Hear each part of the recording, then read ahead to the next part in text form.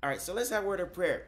It's good to see everybody. Father, we just thank you, God, for the room. We thank you, God, that you inhabit the praises of your people. We thank you, Father, that there is none other like you, Father. And so we thank you that because of the worship, you promised to come in and to be with us. And so we honor your presence and we thank you, Father. Thank you for every house and every house represented. And we thank you that the wind of your spirit now fills the place, Father. Where there are needs, we thank you that you are supplying needs, Father, for you own the hills. And so we look to the hills from which comes our help, our strength, Father. We know it comes from you. We know that the supply is on the hills. And so we put our focus, Father, on the hills today as we see, God, and as we move from glory to glory, level to level. We thank you that you own the cattle, you own the stuff on 1,000 hills. And so we just thank you that you are here and that you are doing all that you do, that you are Jehovah Roi that sees. You are the God that sees, and you are seeing us, and not just seeing, but Father, you are ministering to us even as we minister to you in Jesus' name. Amen. So we've been in Proverbs, and so let's go there real quick. It's not going to be a long message. I just want to be very intentional this morning, and I'll do a quick little review. It says in Proverbs chapter 3, verse 5. So let me. I know I'm sharing my screen here.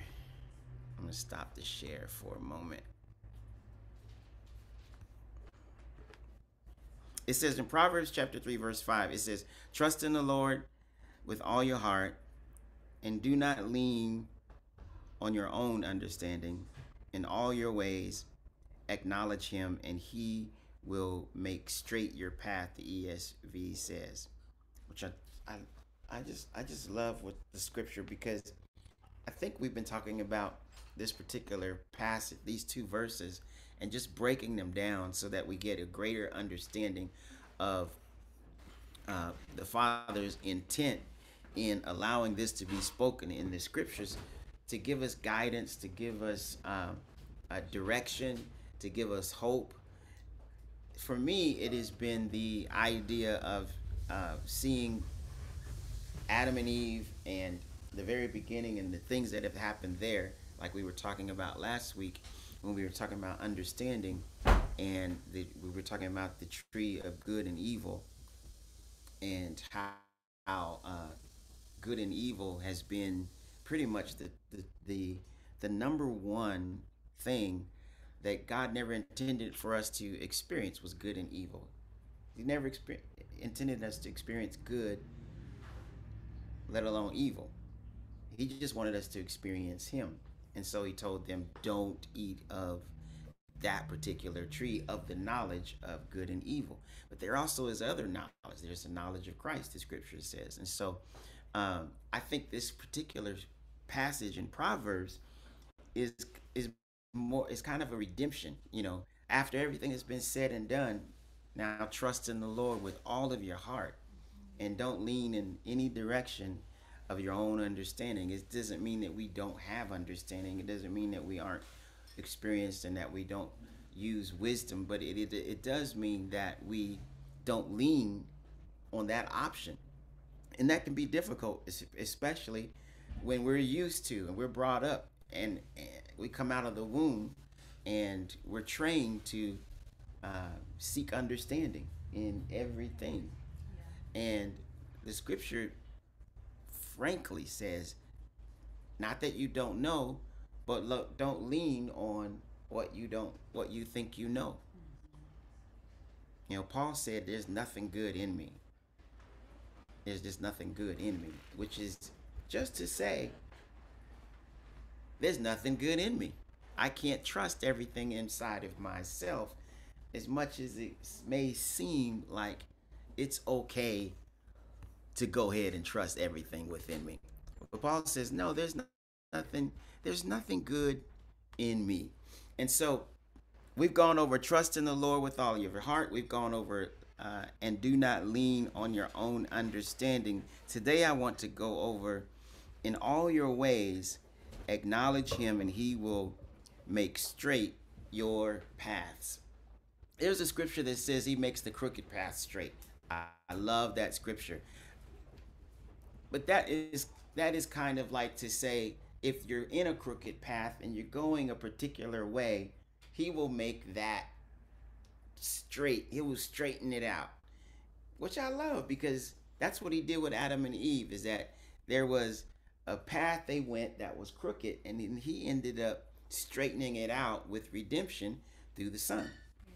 And so there's nothing wrong with crooked paths being made straight, but then there also is on the other side that when we become so acquainted with him, then he directs our paths so we're not confused or misled or disillusioned into moving into a pathway that we shouldn't. Then he has to make it straight because we went in a crooked area. He always is redeeming us, which is awesome, which is great. I feel like I'm being redeemed every day.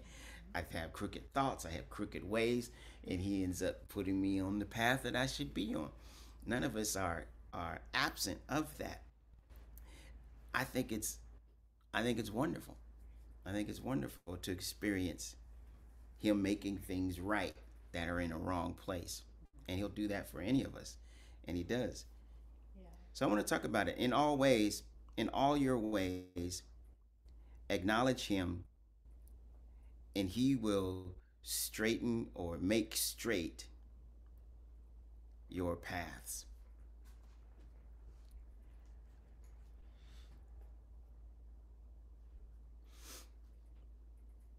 I think I want to show you a picture. I'm going to share my screen so you can see it.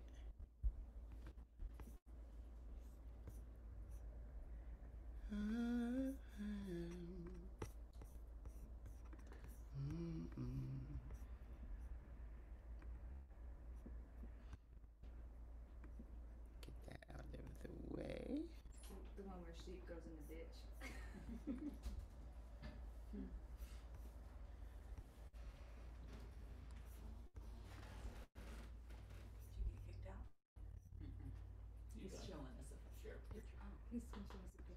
Now, I want you to see a picture. From Google. Now have the fun match.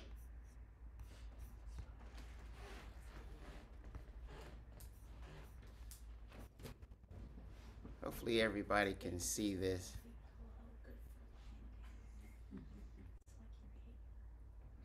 Oh man, he's getting the works.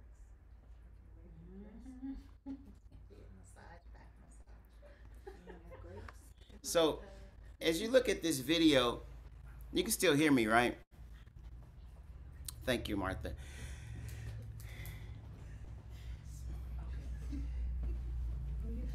Don't rush. Don't over clench. Slightly change position to find home. Be intentional and pure of purpose. Stay aware of your breath and feel how all comes from your center.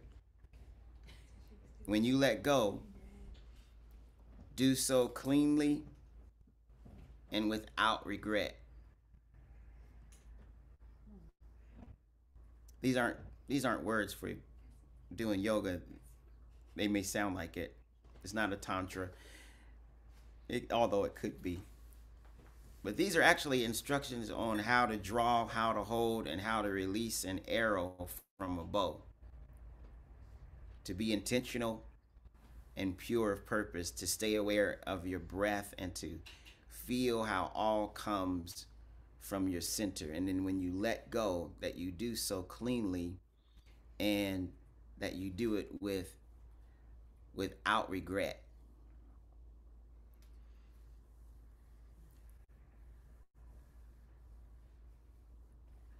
I took archery when I was in school. You did? I know, I didn't even know that. Wow. What school? Okay. All right, we're learning something new about Derek today. Since when did you go to school? Those are also the same I- instructions for pulling the trigger. What are you saying, Will? Those are also very similar to the same instructions when pulling a trigger on a firearm. Yes, and you need to hold on to that. Don't pull the trigger and regret. Never regret. No. We're minors in the room. So I took archery when I was in school, and I loved it actually. I'm surprised. I used to have a bow, and I had um, I had the I don't know the term anymore, but I had the kind with the multiple strings and the whole thing. So I had a hunter's bow, and I was able to, and it was very difficult to pull back. So I had to get it reset so that it would work for me. And I'd go out and I would shoot, and even maybe about 16 years ago, I was still shooting a bow actually. Um, yeah. Lo and behold. We need to take you up to Where did Houston you get Woods this and from? Wow, check that's out what I your did. skills. I didn't know that. There is the choosing, there is the fashioning of the equipment when you're dealing with archery. Um, there is the length of the shaft. There's the length of the arrow. All of it has to be correct, and or they call that the spine. And it's all based on the particular bow that you have. You just don't pick up any arrow with any bow, you know. But each arrow that you have in your quiver is for your bow. Then secondly, the archer has to really pay attention to their attitude and to their stance. You just don't get out there with the wrong attitude. It's not bad or good, it's just the wrong attitude, because you have to be aware of what's going on inside of you so that you can breathe and release and not do the wrong thing, like have regret. Thirdly, besides attitude, besides making sure everything is fitting like it's supposed to, thirdly is there is a knocking, they call it, on an arrow, not K-N-O, but N-O-C-K-I-N-G, an arrow, a knocking an arrow and a drawing back of the string to the shooting position, and then there's the aiming for the target. So the thing that helps to make you a good archer is always having the same consistency when you are pulling back. It's always the same. The draw position is consistent when you're drawing back. It's very consistent. Then finally, the good string release is critical. That's where I messed up at first when I was learning, because it's easy to release it and it rubs against your arm. It's because you're not holding the bow correctly and other things. So you could hesitate when you're releasing it and it rubs against your fingers. So you have to really be consistent when you are releasing the string. You just don't let it go, but you're consistently doing it the right way in order to have a good release. A good release is critical. So then you're always hitting the target, and it's always a good thing. So good release is important. I think that we're clearly advised that we should always have and make every effort in our life, in every area of our life, to cleanly release things. Yeah. to cleanly let go of things. I think it's a good goal to do our best to practice healthy detachment.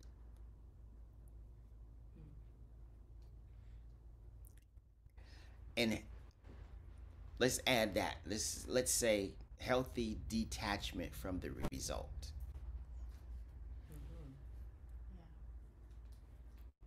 or outcome or the finish. A botched a botched release,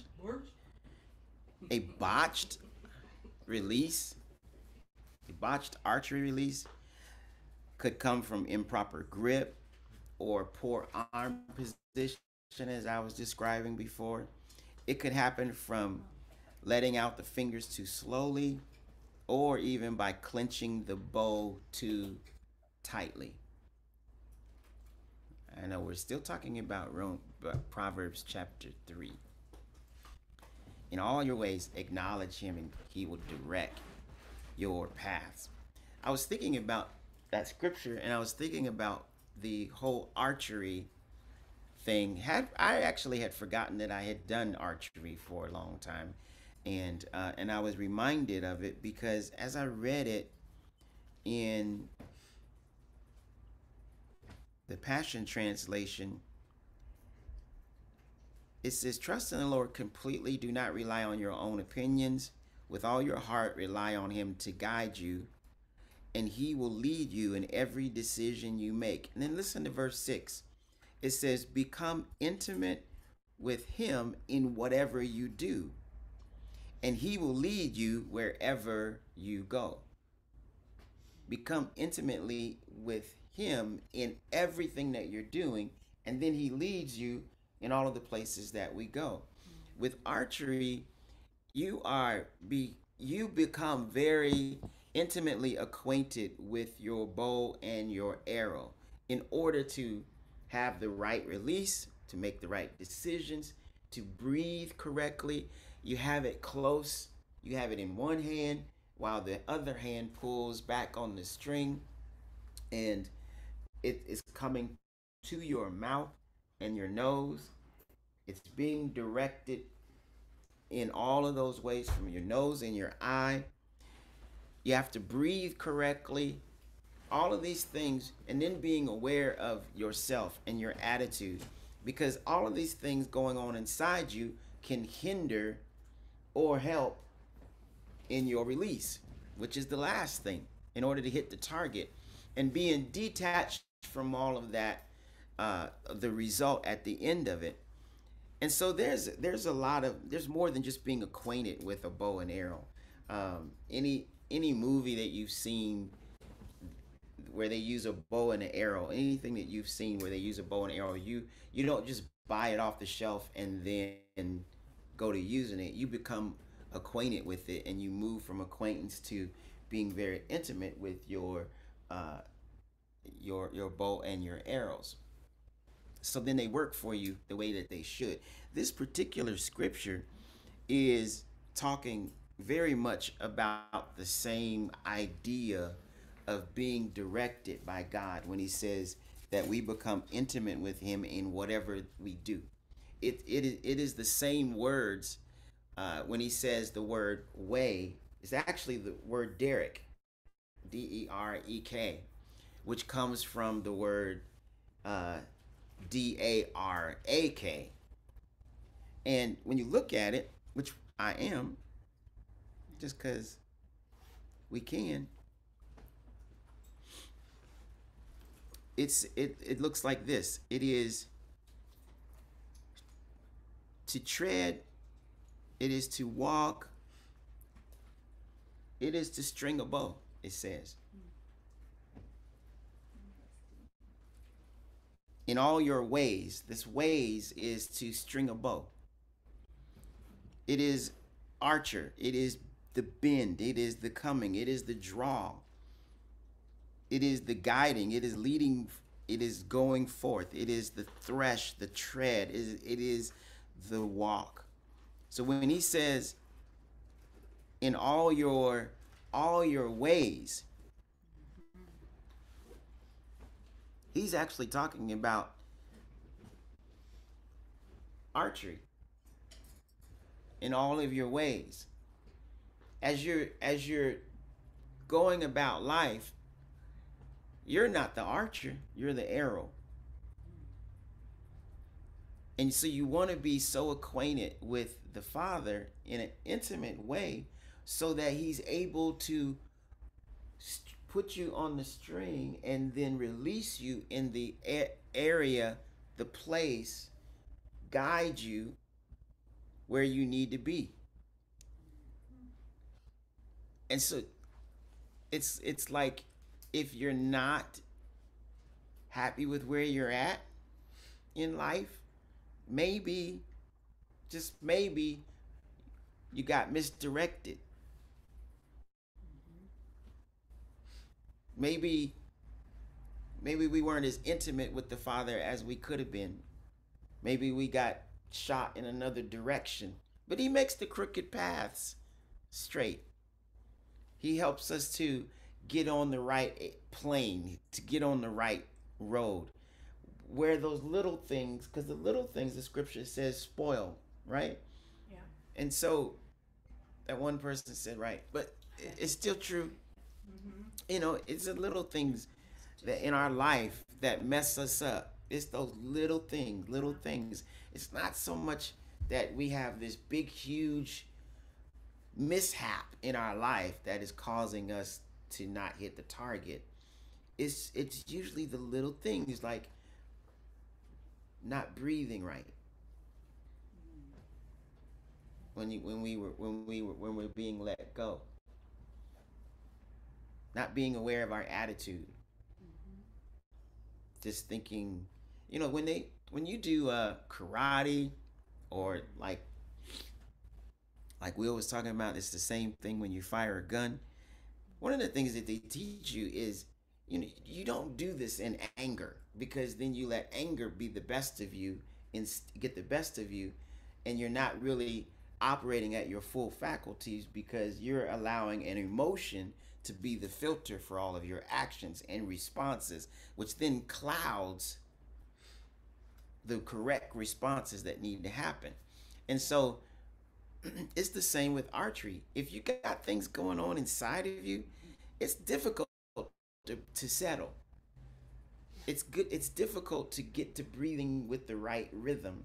They say that archery will actually help your heart rate, just like running would. Archery will help your heart rate, even though you're not running, you're not boxing, you're not swimming, you're not doing something like that. But it is the idea of bringing yourself to a calm place and then releasing what is in your hand. When the Father says in Proverbs chapter 3, trust in the Lord in all of your ways,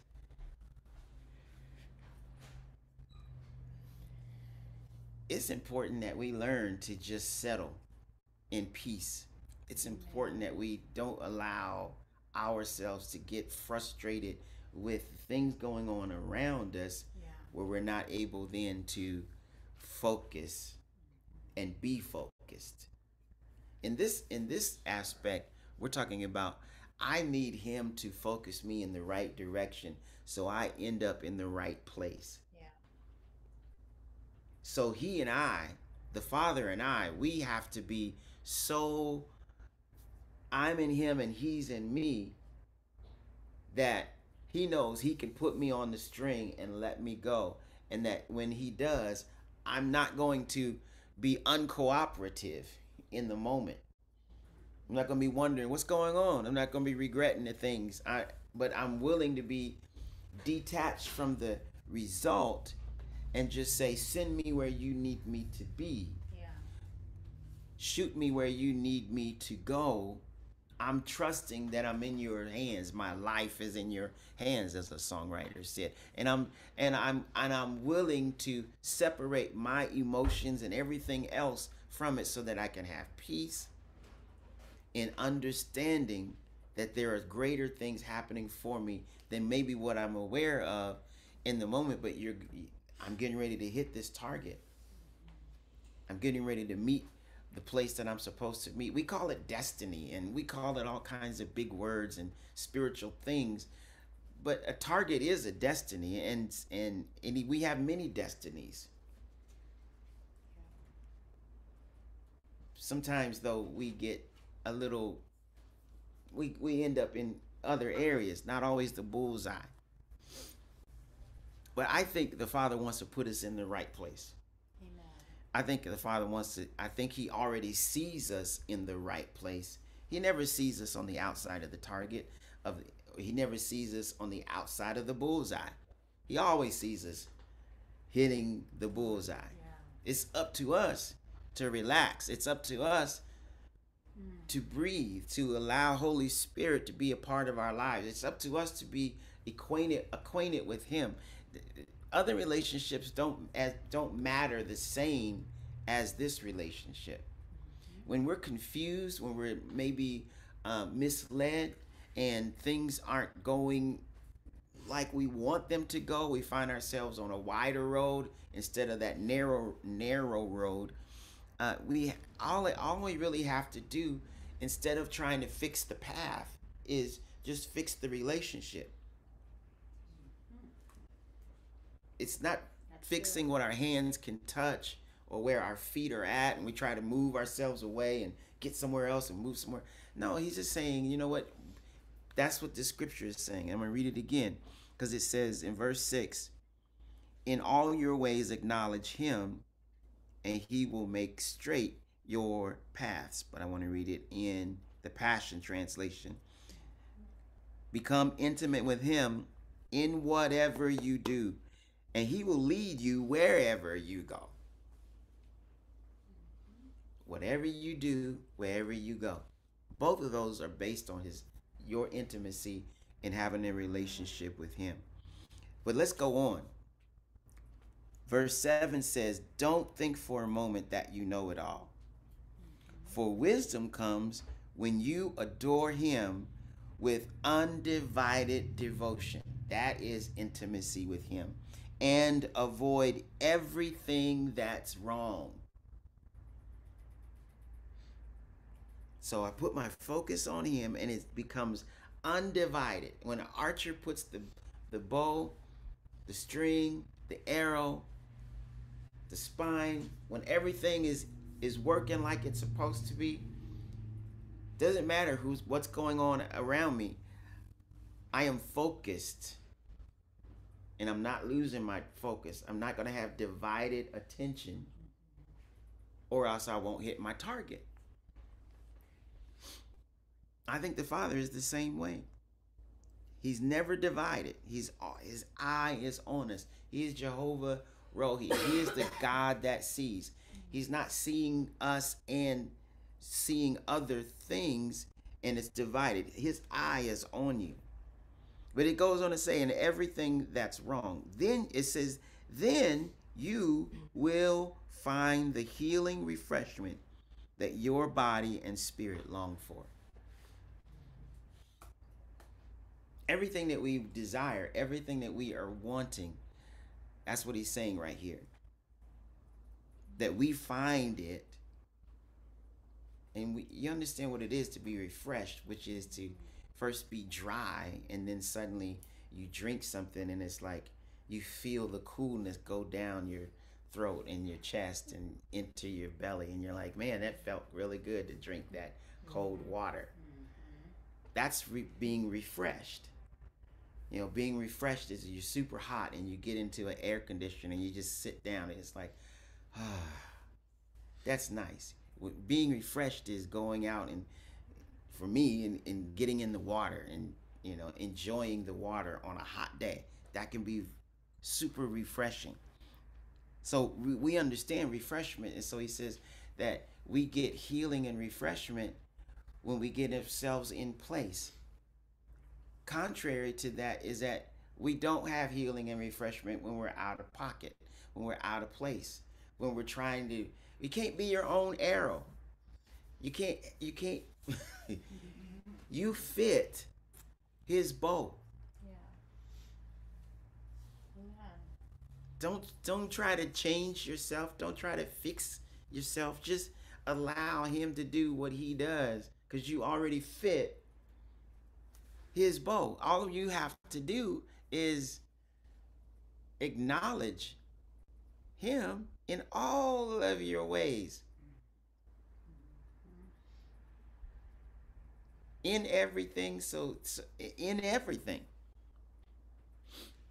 I love that. Verse 7 says, don't think for a moment that you know it all, for wisdom comes when you adore him with undivided devotion. I'm going to end with this, because we all remember the story of Daniel and Shadrach, Meshach, and Abednego. And they were taken from one group of people that was their people, that was their family, that was their nation, and they were taken from those people, and then they were put into another land, another nation, a whole nother group of people. And what's interesting is, as they were shot to another place, not just taken, they kept acknowledging the Father. They kept acknowledging him in all of their ways. And so whether it's Daniel ending up in a lion's den because he acknowledged God, whether it's Shadrach, Meshach, and Abednego ending up in a fiery furnace because they acknowledge God, whether it's Daniel dealing with the other governors and every other high up person, and because they saw the favor of God on him and the favor with the king, and here he is praying, with an open window when he should be, honoring some statue that the king had put together. And we see, even in all of that, because he honored God, God kept doing for him and putting him in the right places. Yeah.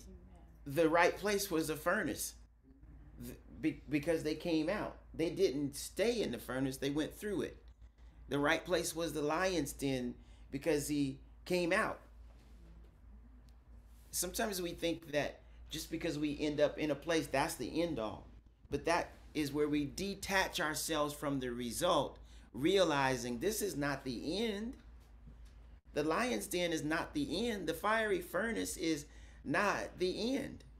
That's just the place that I'm detaching myself from, because I'm acknowledging God in all my ways so he can continue to direct my path. He's going to shoot me out of the lion's den. He's going to shoot me out of the fiery furnace. He's going to shoot me out of the trouble that I am in and bring me to the place that he already sees me in. And not just bring me, but shoot me in that direction. So I don't need to be frustrated, thinking that he doesn't see me. Because he does. But sometimes when we think that he doesn't, and he's not aware, he doesn't know how bad it is. He doesn't know what I'm dealing with. He doesn't know the people that are around me. He doesn't know my situation. My situation is quite different than everyone. He doesn't know what's going on in my body. He doesn't know what's going on in my head. He doesn't know what's going on in my family. But that's why we stay really intimately acquainted with him. Because then we realize, oh, he does know. Yes, he is super aware of me. And he is so aware that he is taking care of all my derricks, all my ways. He's taking care of all of that and making sure that I hit the target. So, as I finish, I think that if you look back on your life, like I've been looking back on mine in the last 24 hours thinking about this word, I was thinking some of the places I end up are good places. Some of the places I end up are not great places. In the lion's den. I've been in the lion's den before. I'm sure you have too, probably. Not physical lions, but people that will just tear you apart. And so we can end up in really the good, the bad, ugly places. But I have found that he's always there, Yeah. right? He's always in each of those places as long as I don't get stuck and realize I'm still in motion Yeah. towards the target. Joseph is a good example, because I love Joseph, of seeing someone who is shot like an arrow. Just because he transitions from family into a pit doesn't mean the arrow isn't moving. It just means at this point he's in a pit, but he's still moving. The next place is to a palace. Don't get flustered. Don't get all broken up. Don't be so attached to the result that you're unable to trust. Because that's what it's all about. Is making sure nothing gets in the way of trusting him. Amen. And everything tries, you know, the wind, the rain, everything will try to get in the way of trusting. Trusting is the first thing, and trusting is the last thing. And so that's why he tells us how to trust, so that we keep moving and allowing the movement of our life without us trying to, you know, I think the wind needs to change and blow me in this direction, or I think this needs to happen, or I'm pretty sure that if God saw, he would make sure that I went this direction. Change my direction, God. Change my destiny. Is this what you called me to? You didn't, you know. He is completely aware, guys, and making sure that we get to the place that he has already designed for us. We won't be in the 10 mark. We won't be in the 20 mark and the 30 mark on the target. We're going to hit the bullseye. I believe that. I believe that. Or he wouldn't be God.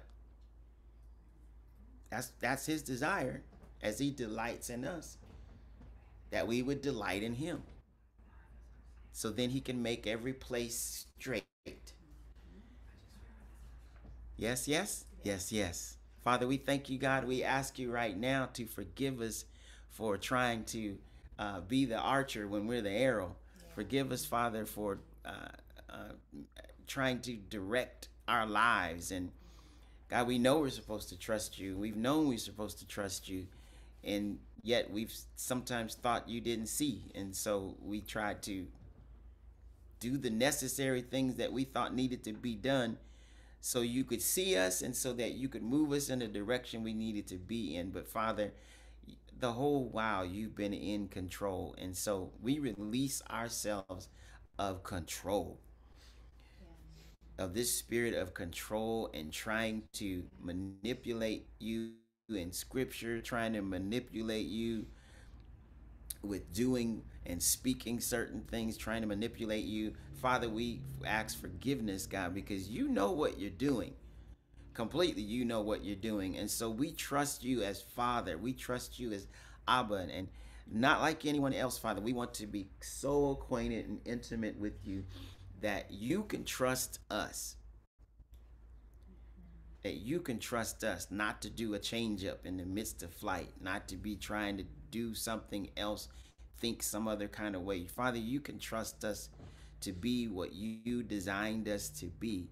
In Jesus' name, we forgive ourselves for how we've moved, for what we've done, for the things that we've thought while we were in flight. Even when we landed, in the things that we said, in cursing our own crisis, Father, we forgive ourselves. And we thank you that you forgive us. And we just thank you, Father, for showing us and giving us greater understanding with everything that we know. We don't rely on the things that we know. We rely on your hand to have us, in Jesus' name. Both hands are dealing with us. And so we thank you, Father, in Jesus' name. Amen. Amen.